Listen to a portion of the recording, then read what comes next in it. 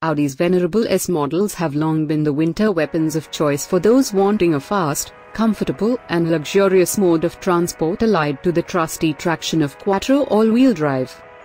But in recent years, rivals from BMW and Mercedes been playing catch-up, with their respective xDrive and 4MATIC models now matching Audi's tried and tested quattro system punch for punch. So are the glory days over? Or is the new Audi S4 still a capable year-round companion? We first drove the S4 Avant last summer, but on dry European roads it was difficult to fully appreciate the Avant's myriad talents.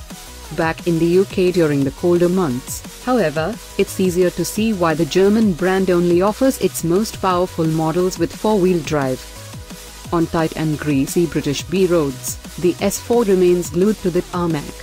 The steering doesn't offer an enormous amount of feedback, but you learn to trust the car over time, with plenty of front-end bite allowing you to place the wheels exactly where you want them.